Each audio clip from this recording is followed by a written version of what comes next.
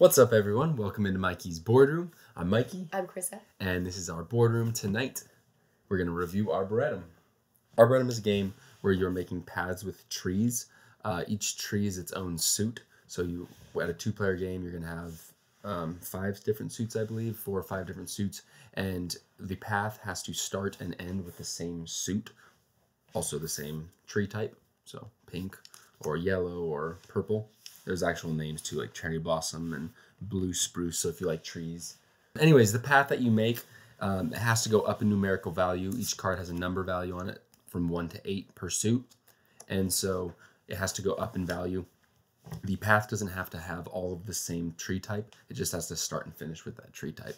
And then at the very end of the game, you have to do the right to score. You have to gain the right to score for each suit of, or for each tree type. And so you have to hold some cards in your hand, because the way you gain the right to score is by having the most value of that suit in your hand. So if you're trying to make a pink path, you got to hold some of the pink cards in your hand so that, you know, if I held 6 and 8, I would have, I just showed how bad I am at math. 8 plus 6, it would be my number. 13. And then if she had held, if she was like, I'm going to try. I'm pretty sure that was wrong, too. I don't think it's 6? 13. Oh, yeah, it's not 13. You had me second guessing myself, though, because usually you're right. So I'm like, wait, did I do my math wrong? You have to group it up. So, you know, 8 plus 2 is 10, and you know, 6 minus 2 is 4. So 10 plus 4 is 14. So if I had 8 and 6, I'd have 14 points, and then if she had held the 2, I would gain the right to score for that.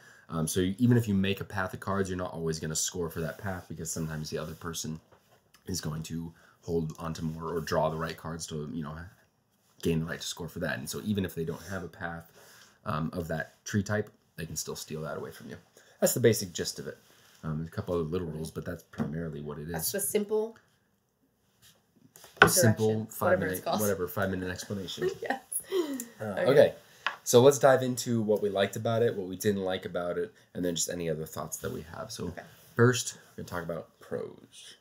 So what was... You're definitely not a pro. We'll just put it up. I'm definitely not. They just watched me fumble over 8 plus 6. Pro, it's very quick. Very quick.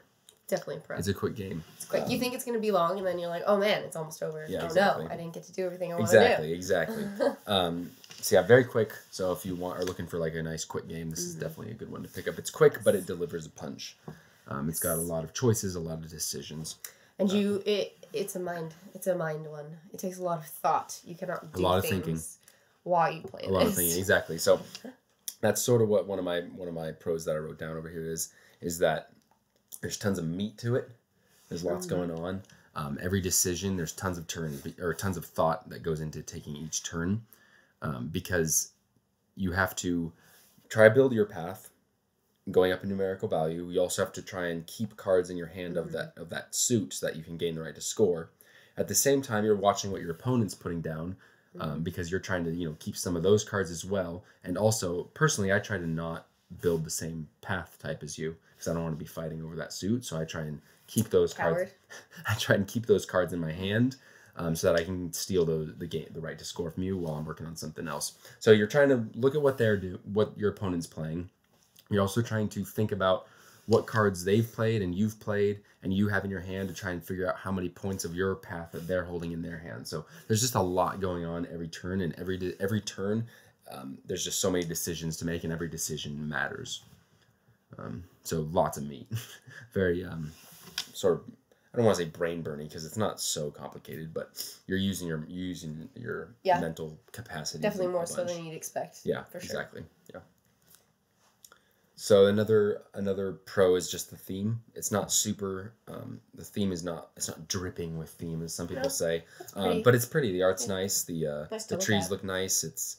You can tell some like effort went into it too. Like it peaceful. looks nice. It looks like somebody painted it. When you're done with the game, it kind of looks nice on your table, because there's a bunch of different trees and colors, like paths and stuff like that. So it's like the art is very nice. The theme for what it is, even though there's not much there, it's very very nice. I agree.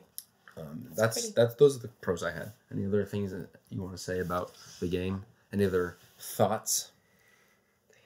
No. I don't think so.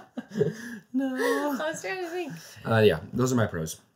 So let's dive into the cons. So like I was talking about how there's tons of meat and lots of decisions. That's mainly a pro for me, but it's also a little bit of a con because it's sort of mentally taxing for such a short game. In my opinion, it ends slightly too short or slightly too soon. I wish there was maybe 1 or 2 rounds, like after you drew through the deck of cards, you could play a couple more. Yeah, I do wish that we could. I just feel like it's barely too short. Yeah. That's really my con. I just feel like it needs another round or 2. I agree. I'll agree with that. That's basically my only con because it's not a game you're going to want to pull out in every situation. And I guess another con would be like when I want a game that involves this much thought, I want something that's going to be much more of a time investment, I guess. I don't want to be thinking that much in this short of a game. Maybe I'm alone in that. That's weird. Like if I'm going to be, I don't know, I guess I am weird. You don't understand what I'm saying at all? I guess it just doesn't take my brain that much effort to make it. Oh, I'm just an idiot. Who wins? It's really not. Like, it's really easy. I just, like, watch what you have. I play low cards, keep high cards. And I don't know. Like, I don't know. It's not that difficult. Like, it takes, if I wasn't thinking about it, I'd lose in a heartbeat. Like, I would definitely lose. Okay. But, like, it's not that hard either. It's not that hard. You just have to pay attention. Like, you can't be distracted. Yeah. Is that hard for you? Yes, that is hard for me. It's hard for me not to be distracted. That's what I've struggled with my whole life. I am extremely good at multitasking. That's my whole life. That's why I couldn't add 8 plus 6. Because I was distracted by everything else. That's so funny. No, I don't think it's... I don't want to come off like it's hard. I don't know how to convey what I'm saying. It takes focus. It takes focus. Yes, focus. It takes focus. Which I guess you can't focus on multiple things at once. I don't know. I just feel like if for that much focus for me, it's done too soon and over too soon, and I'd rather play something a little bit lighter for this amount of time. That being said, I like this game. I'm giving this game a good score. I enjoy this game a lot.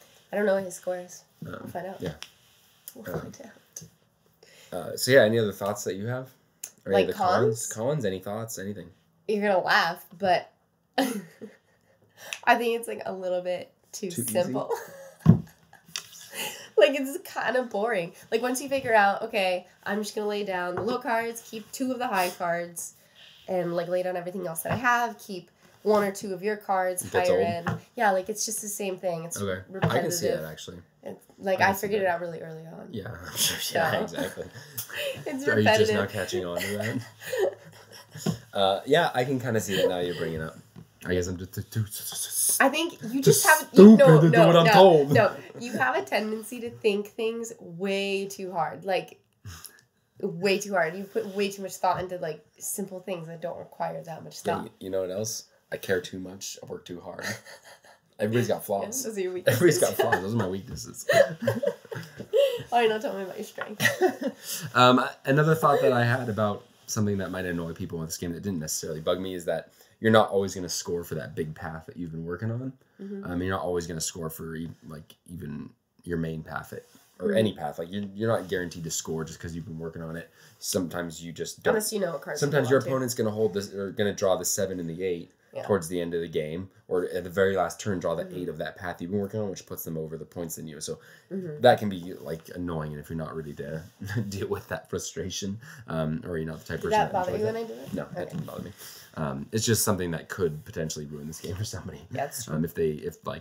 Could also make the game for the player. Yeah, for the player. If you're the one that stole the points and you get. I do have to say, I found satisfaction in when you were like, "Dang it," and you didn't get like. But that's not just specific to this game. That's anytime you. But no, I don't feel that. Anytime you foil me, okay. No. But this one's like I outthought you. Okay. Because this game requires thinking. No, it requires focus. You can focus better than I can. But you have to think in order to focus. You're right. You'd have to play it to understand. You felt good when I was dumb.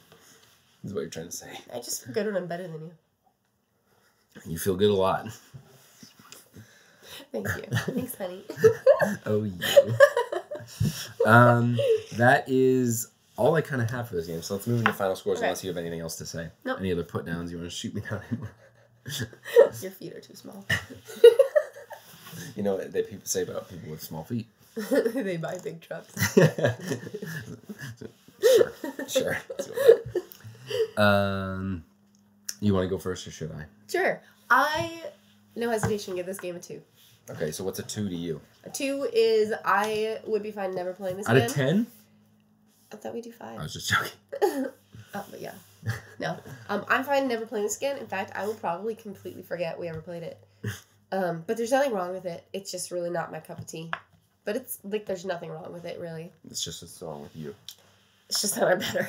Yeah, it's too simple. It was too simple for her. Too simple for my sophistication. I'm going to give this game a 3 out of 5, which for me means that I enjoyed it.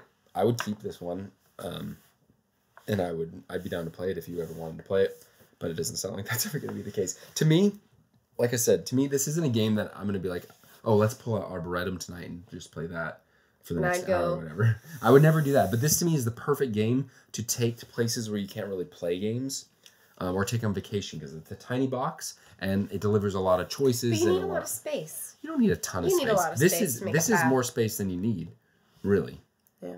Like you can't take it to a restaurant with the small tables and stuff, but you can take it on vacation. You can take it out. You can take it to people's houses easily, and it delivers there's a lot of game like choices here. A lot of meatiness. I guess maybe you disagree that there's a lot. Like you have to focus. Like it's not a game you cannot focus on, but it's simple. It delivers a lot in a small box. It's fairly cheap. It's easy to take places. So that's why I would want to keep it if we ever wanted to take it. I would rather play Fox in the Forest or Brew. Or there's like multiple other games I would pick. Mm-hmm. Okay, that's fair. So I guess we're not keeping it, but yeah, I would give it a 3. I enjoyed it. I still think it's fun. For what it is, even though I'm just too simple to understand it. I just feel like it's like a waste of my time. Goodness. Why don't you look down your nose at it a little bit more? That's not how I mean it. You know that's not how I mean it. I spend my limited time as a mother. My 2 hours before I can go to bed. Yeah, 2 hours of free time we ain't gonna spend it planting trees. No way. And if I have free time outside of that 2 hours, there's no way I'm playing this. I'm not playing Arboretum. There's no way. Point. I guess I enjoyed it to a 3. For our situation, I have no problem getting rid of it. Yeah. We're not going out. If we didn't have kids or something. Yeah, exactly. If we went out more, if we went into game nights and stuff like that more, like it'd be a good one to take or whatnot. But we don't go on vacation. We don't do anything like that. This room is our vacation. No, Disneyland's our vacation. Disneyland's our vacation. Good point. Okay, so that's everything. Anything else you want to say? No. Okay, so thank you so much for stopping in. Comment, like, subscribe, all that YouTube stuff that people do. And other than that, we got other videos. Check out our other reviews, playthroughs. Trying to put up 2 videos a week. So far, we've been doing okay, but I'm assuming we'll fall behind eventually. Yep. We almost did this week. Almost did this week, but we made it out. Thanks to Arboretum. Yep. So anyways, go out there, be kind, and peace out.